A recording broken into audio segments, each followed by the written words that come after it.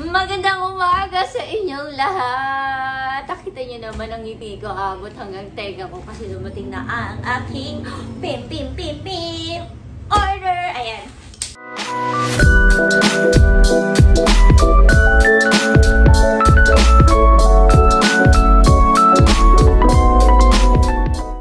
Buksan na natin kasi parang malalaki to. Let's see kung anong nasa loob nito.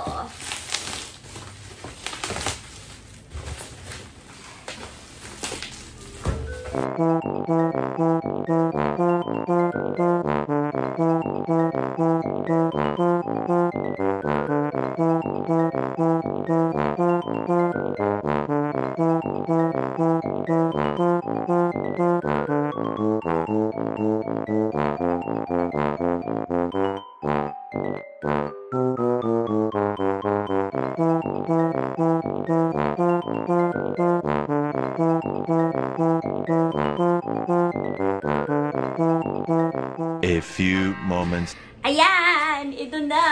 Parang! Kita niyo ba? Yun! Grabe, sobrang init ngayon sa Pinas. So, i-unbox na natin to guys. Excited na ako. Actually, ang bigat niya eh.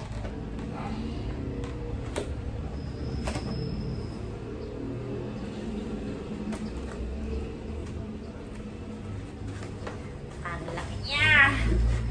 Wait. Oh my god. Yet.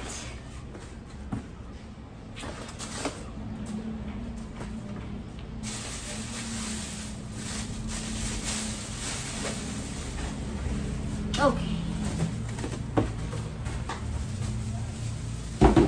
Ang ating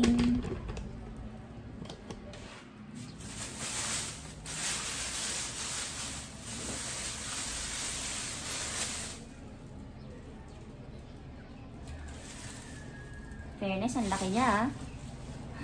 Ang laki niya guys. Ang laki niya.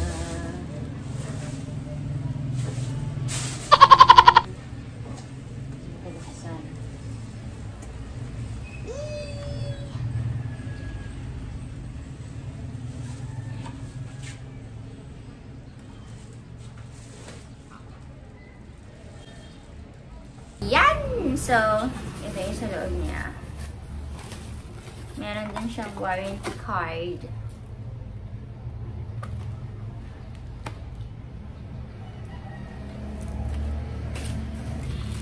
Then, ito yung nasa loob. Wire niya. Fairness, malaki talaga siya. Ilang liter pa to. Ayan. Sama to. So, ito. Manual. Yep. Ayan. Yung manual niya. So, ready na ako guys magluto. Yay!